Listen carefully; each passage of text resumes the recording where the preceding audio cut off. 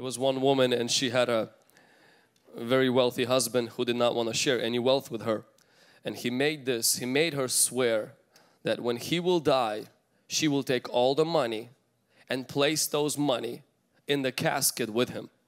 So she swore to him, I will put all the money in the casket with you. And so he had actually a lawyer sign the papers that she will do that. So when he died, the lawyer was standing there and he asked, did you put all the money in the casket? She says, of course I did. I swore I'm going to put all the money in the casket. He says, well, I don't see the money in the casket. She says, well, I took all of his money, deposited it into my account, and I wrote him a check.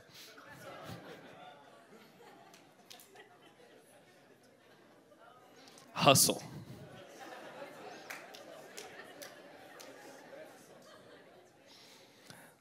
In the Bible, there's 2,350 verses on money, twice as much as on faith and prayer combined. 15% of everything Jesus taught was on money. More than heaven and hell combined.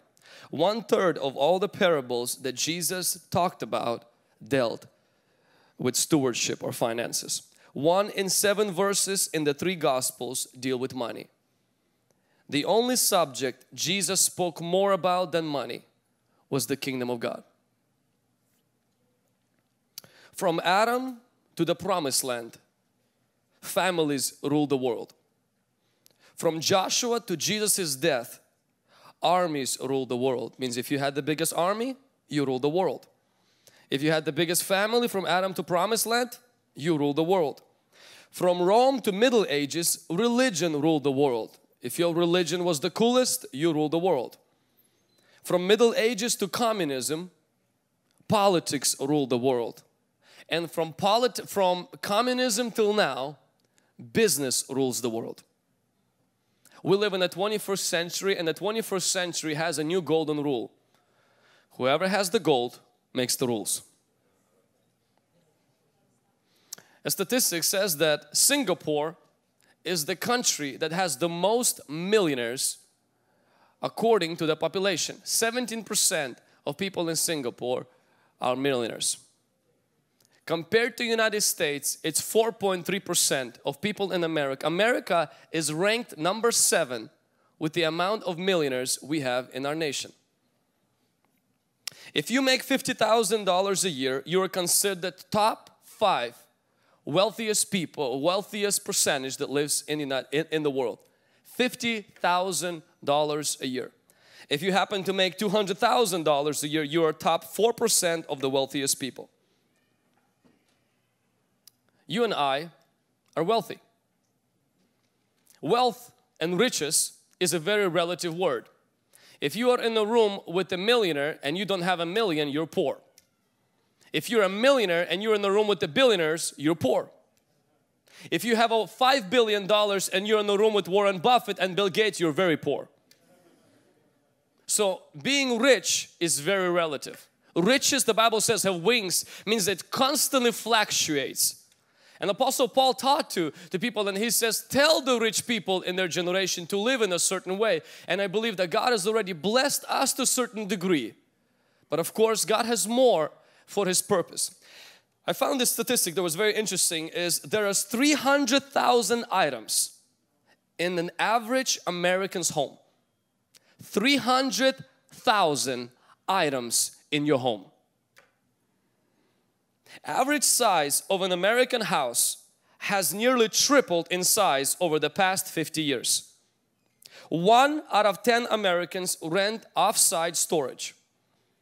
US has upward of 50,000 storage units, storage facilities, more than 5 times the number of Starbucks stores. An average family, an average woman owns 30 outfits, 1 for every day of the month. In 1930, the figure was 9. Our homes have more television sets than people. Not in my house. An average television is turned on in the house 1/3 of the day. This is where the money is going. You want to cut your electricity bill? Break the TV. Americans donate 1.9% of their income to charitable causes. And shopping malls outnumber the high schoolers and more people spend money on shoes, jewelry and watches than on higher education. I'm going to read 1 Samuel chapter 16 verse 13. Then Samuel took the horn of oil and anointed him, David, in the midst of his brothers. And the Spirit of the Lord came upon David from that day forward. So Samuel arose and went to Ramah. I want to speak today about fighting financial famine. And we will take the story of David and see a few truths concerning our work, our career, our dream, business, and money in general. David's story begins with him being anointed by prophet Samuel. But I want you to see a very interesting story, a very interesting picture. The Holy Spirit comes upon David, a rustic young boy. The Holy Spirit does not come upon David to make him into a priest, into a pope, or into a Levite, a singer in the temple of God. The Holy Spirit comes upon David to anoint him for a task of running a country, for a government. This is very interesting because most of us know the Holy Spirit when He anoints is to heal the broken hearts, is to deliver the captives, set the oppressed at liberty, and to preach the acceptable year of the Lord. But in here we see that the Holy Spirit is not limited to ministry in the church. Holy Spirit also wants to empower people for the work they do outside of the church. Can somebody say amen? I want you to write down truth number one. Relationship with the Holy Spirit enhances your ability. Relationship with the Holy Spirit empowers your ability to do your job. We see that in the story of Joseph. When Joseph translated the dream for Pharaoh, and after he translated the dream for Pharaoh, he gave Pharaoh an advice on what he should do to avoid the famine. And Pharaoh said the following. Pharaoh said, "Can we find such a one as this, a man in whom is the Spirit of God?" It's interesting. Pharaoh, who was a heathen, Pharaoh who never heard of the day of Pentecost because it didn't happen, Pharaoh who never seen a Bible because it didn't exist, looked at Joseph in the government house after Joseph gave him an advice, and Pharaoh said, "There's no one better for a position of a prime minister than Joseph." What is his qualification? Which university did he go to? What was Joseph's experience, or what is his reference? Because his qualification was he ran a prison, he was a slave, and he had a really terrible reputation. But you know why Joseph was hired? Because Pharaoh, who wasn't a Christian, he said, "In him is the Holy Spirit." Why? Because the way he speaks, the kind of advice he offers, how he sees things, he can help us prevent a collapse in our economy. So we will hire him. The Holy Spirit wants to empower you not just to speak in tongues, but to make money, to run a business. For goodness sake, show up to work on time. Do your work properly. Advance in your career. Finish your school. Pay off your debt. Be good in sales. Offer your life in such a way that brings the most glory to God and reflects the character and the goodness of God in your life. Amen. Now some of you may say, "Well, I am not David. I'm not running for the president." Vlad, this message is for Hillary and Donald. They are the Josephs of our generation. I am not running for the president. Well, there was a man in the Bible, Moses, and when Moses was building a tabernacle, God told Moses, "I want you to find this guy," who in Exodus, God said, "See, I have called by name Bezalel, the son of Uri, the son of Hur of the tribe of Judah. And I have filled him with the Spirit of God, in wisdom, in understanding, in knowledge, and in all matter of workmanship, to design artistic works, to work in gold, in silver and bronze, in cutting jewels for setting, in carving wood, and to work in all matter of workmanship. God said, Moses, I want you to find this guy. He is amazing with wood, with diamonds. He is incredible with gold. And this guy has an artistic eye. Do you know why? Because I filled him with the Holy Ghost.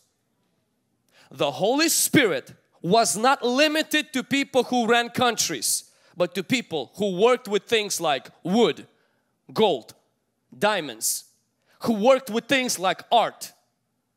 Do not tell yourself you do not need the Holy Spirit because what you're doing is not on the CNN news.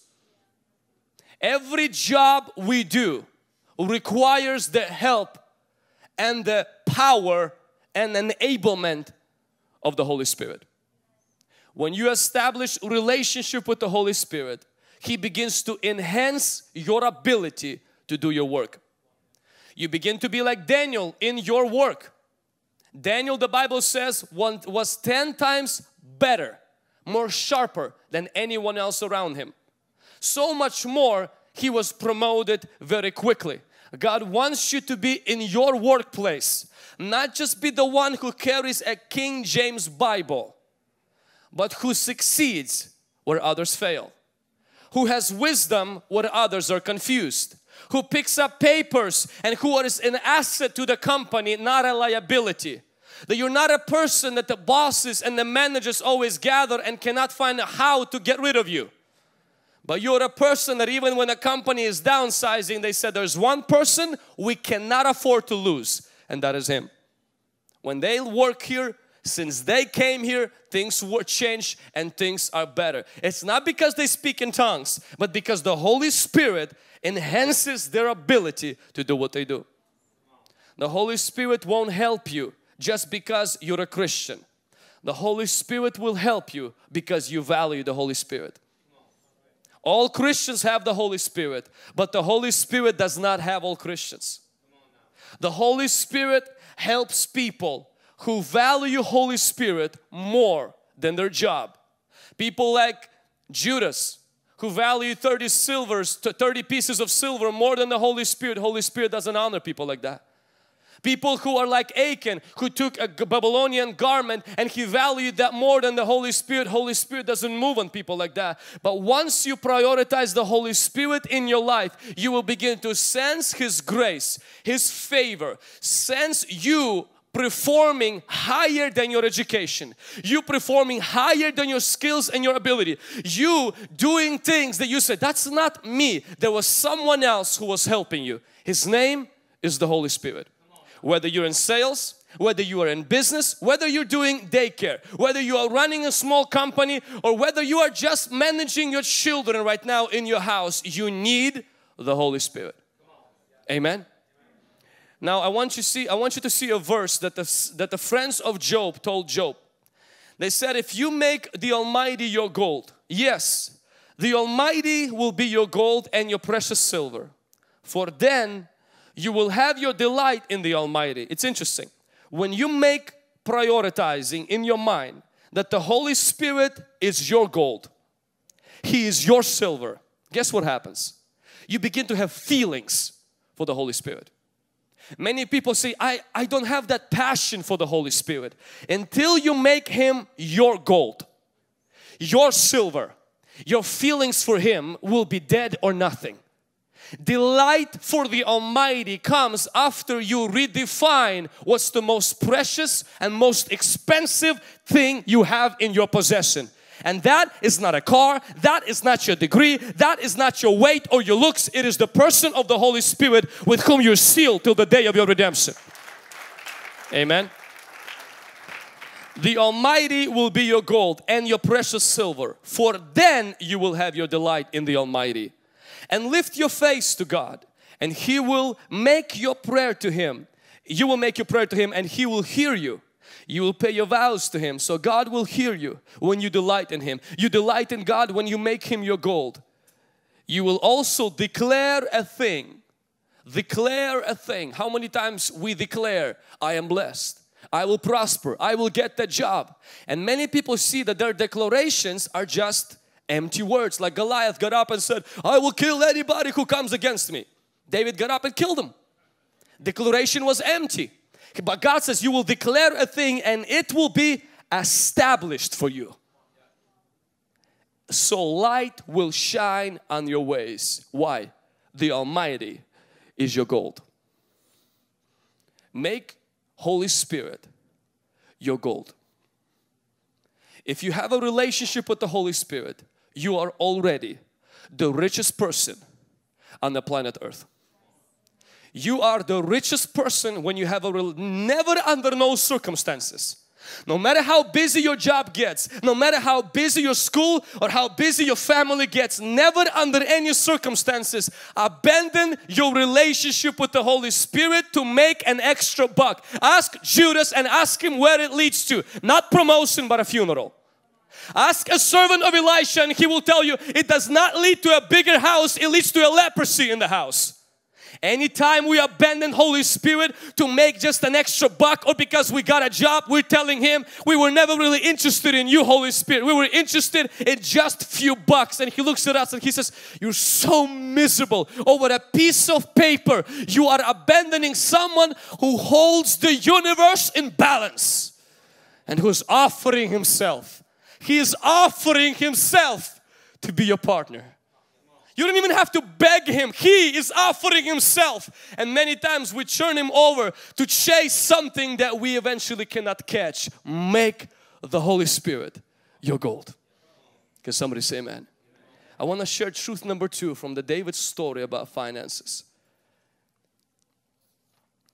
And that is, if you increase your skills, you will speed up your process and your income will not be your salary.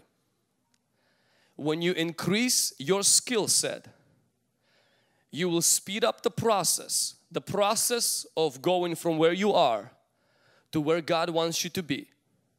And your income means that what you get from 9 to 5 job will not be the total of the money that is coming into your life.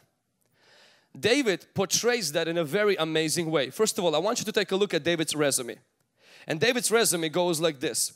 Somebody said, look, I have seen a son of Jesse the Bethlehemite who is skillful in playing. He was skillful in playing music. It had nothing to do with the anointing. He was a musician. He is mighty man of valor. He was brave. He was a man of war, means he knew how to use weapons. He was prudent in speech. That means he could speak without using a lot of problems. He didn't pee in his pants when he got up in front of people. He developed his speech. And handsome. That means he went out to gym. Or used some lotions. And the Lord is with him, meaning and he's anointed. I want you to see, anointing and the presence of the Holy Spirit was not the only thing on David's resume. Most of us think that the only thing David was doing is just somewhere there with God. But we see David, he learned how to play instruments. He learned how to use weapons. He was brave. He knew how to speak. And David also, not only he was also good looking, but he also, we see that he was a person that was attracting attention. Actually, David, I want you to write down a few things under this truth. One is build your skill set. Leonardo da Vinci was a painter and most of us remember him as a painter. But actually he was also a mathematician, a sculptor, a philosopher and an inventor. Most of us remember Thomas Edison as the person who invented the light bulb. Even though he didn't invent the light bulb, he perfected the light bulb already. The light bulb existed but it wasn't shining too long. It would flicker and die right away. But he perfected the light bulb. But Thomas Edison has 1,093 patents in America under his name. 1,093 discoveries that he has made under his name, and most of us think he only had a light bulb. This guy was a genius, and he didn't just do one thing, he did many things. The thing that our culture says you have, jack of all trades and master of none, that's a lie. You're never really a master of anything. Anybody who is a master of something will tell you they're still evolving. But the lie of the enemy that many times limits people's income in their life is this, is when you only have one thing that you know how to do. You open a store or you open a bakery and you make cookies. And people love your cookies and they buy your cookies. If the only thing you do is you improve your ability to make cookies, but you do not learn how to sell those cookies. You don't learn how to hire people to make those cookies. You don't learn how to turn your bakery into a franchise and sell it. You will, for the rest of your life, only make cookies and make as much money as you're making right now. In order to go further, you have to advance in your skill set. David was called to be a king, but the first job he had in the palace was a musician. He did not get to the palace as a king. He went to the palace as a musician. And because he was a musician, he got promoted to a general. And after that, he got fired.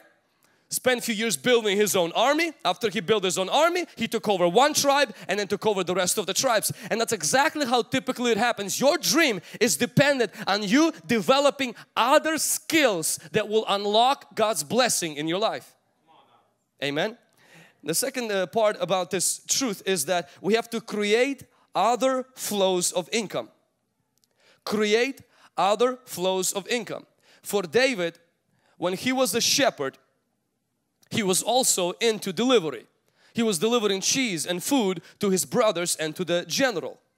And after that, David got hired to be a musician.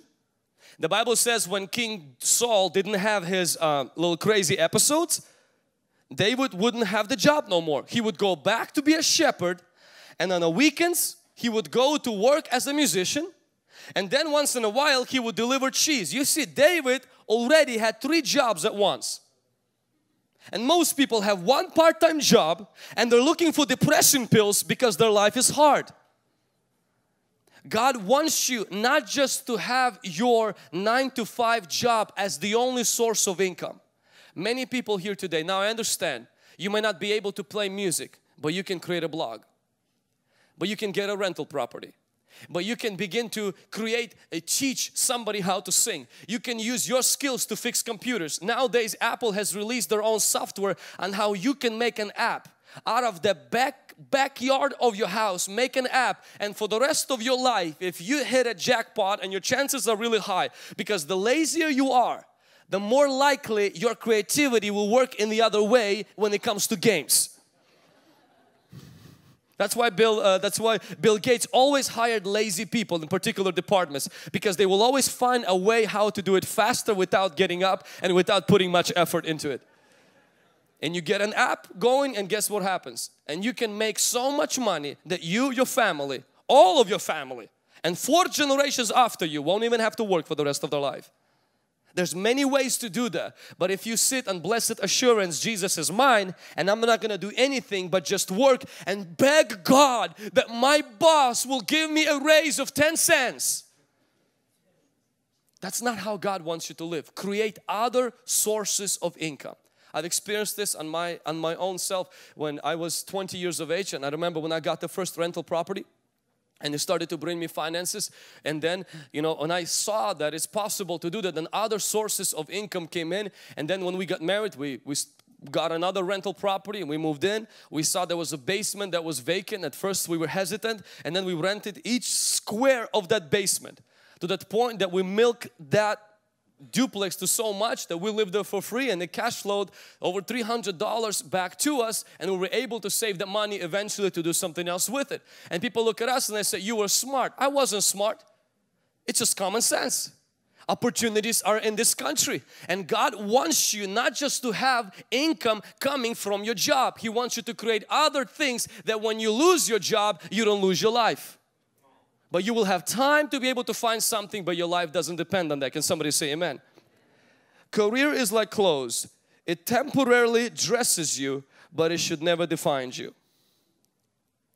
One thing that I wanted to add about the extra income, or I wanted to add about developing extra skill sets, is in earlier days when I had a rental property, it didn't dawn on me that I actually could tithe out of my rental property. I just would tithe out of, the money I would get from my job, but out of extra income, I wouldn't tithe from it.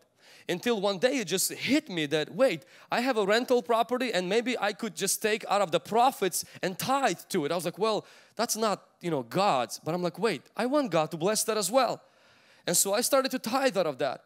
And that opened doors to the fact that eventually we got the second rental property. We started to tithe out of that to the point where now I don't have none of the rental properties, but God has opened the way of income. When I travel and I speak, and sometimes God, through that, there comes enough provision for me that compensates for both of those duplexes that were. And I've noticed one thing is that when I would travel before, and they would bless me, with money to cover my gas. And earlier days it was very little. And I would come home, I would never take 10% out of that and bring to God. I'm like, well, I already gave my life to Jesus there. And they covered my gas, the rest of it is for me. And then when I started to tithe out of that, out of extra, I've noticed how the extra became extra. So I started to tithe more. Instead of 10%, I started to give 20% out of what would come out of extra. And this month, I bumped it to 30%. Because I've noticed that God, I want to keep up with God. If I see He's generous with me, I want to keep up with Him, because I've recognized you can never outgive God. You can never outgive God. God is not a stingy, He's not broke, He doesn't have a credit card He needs to pay off. When you're giving, you're not solving any problem. What all you're doing is you're expanding how much He wants, you allowing Him to bless you back. And so I really want to encourage those of you who have a business, those of you who are doing things on the side, or those of you who get money from commissions, or those of you who get money from sales, but you have a stable income and who somehow have this idea that anything above my income, I'm not going to get God involved in that. You're making a mistake. Some of the extra that you have today, in 5 years will be a franchise that could put you financially in a completely different world. Get God involved. Remember, you're not dealing with a politician. You're not dealing with IRS. You're not dealing with religion. You're dealing with the generous Almighty God who has streets made out of gold, has no interest in you. You're not robbing anyone but yourself of opportunity for God to bless you. Can somebody say amen? The third truth is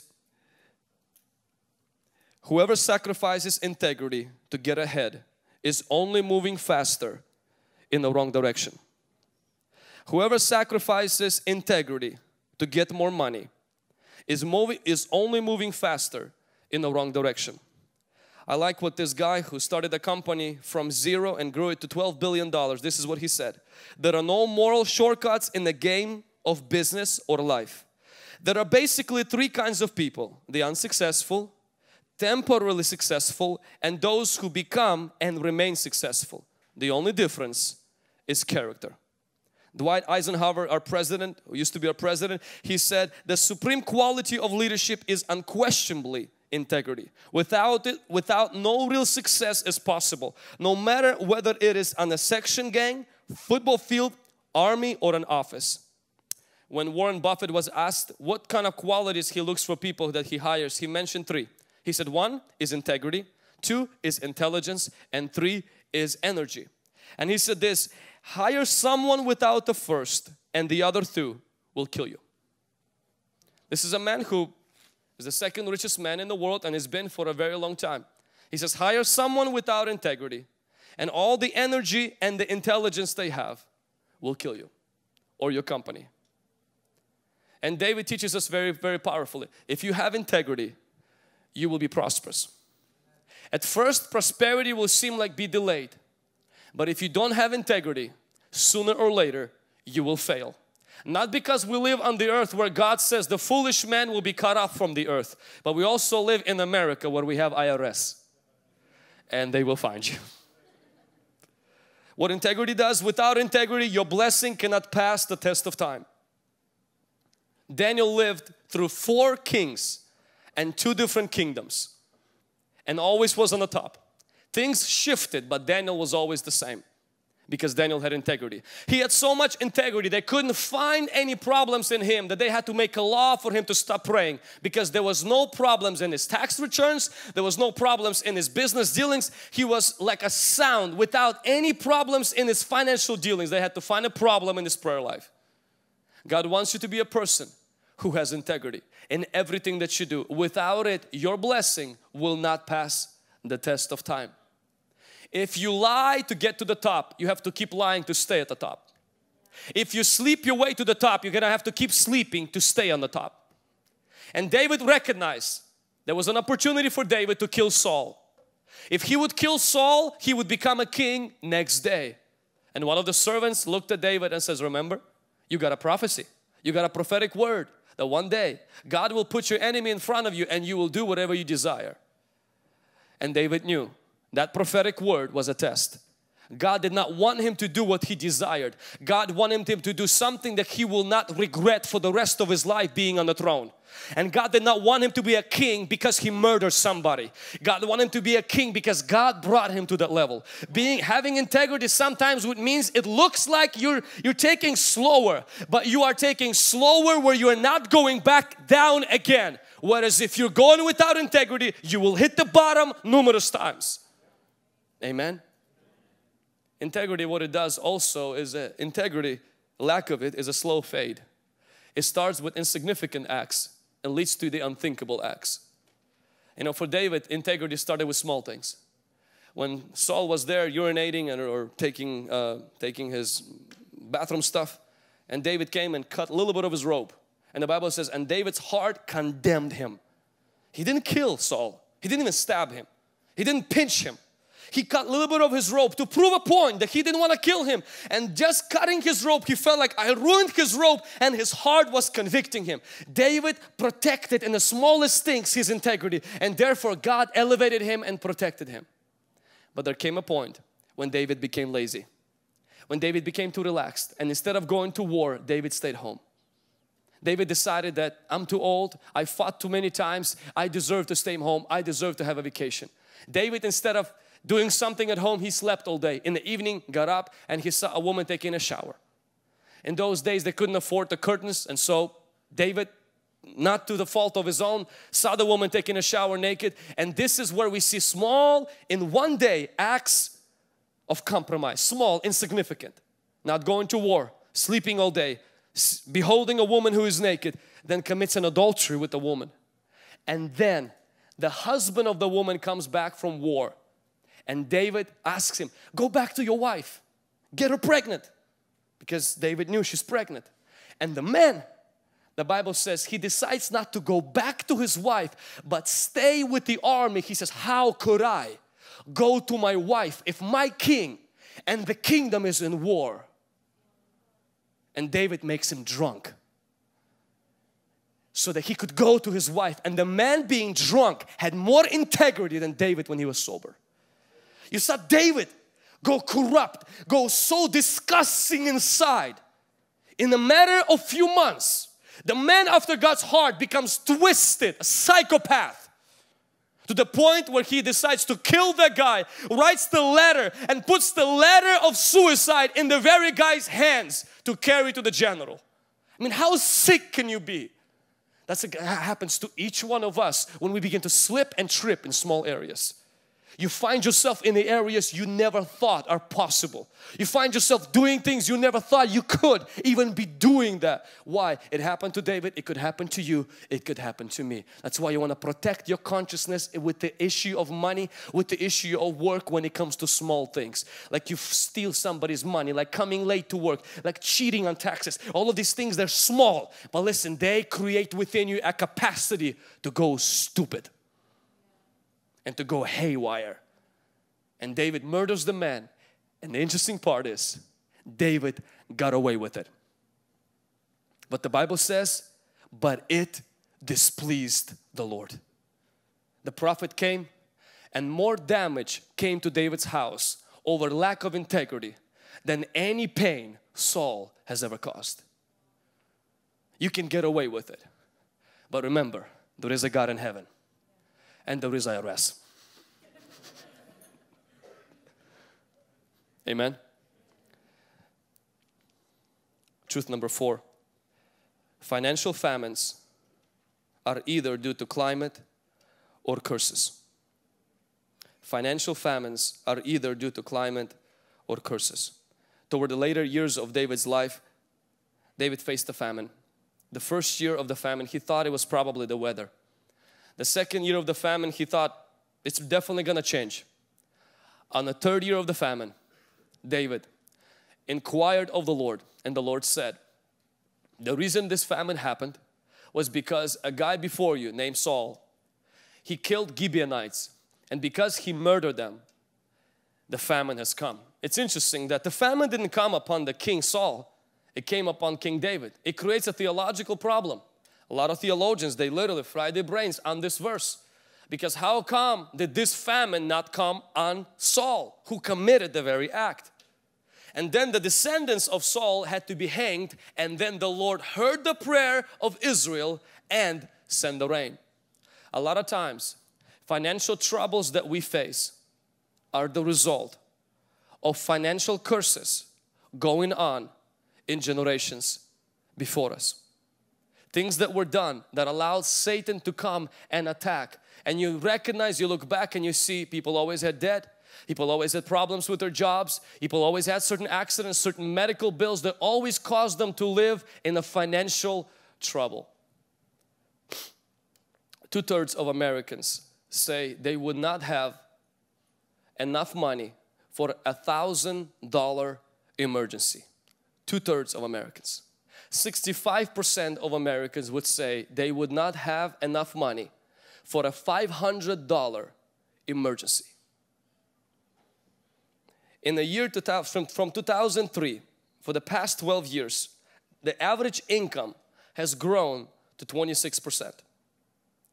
The average cost of living has gone up to 29%. The average cost of medicine has gone up to 51%.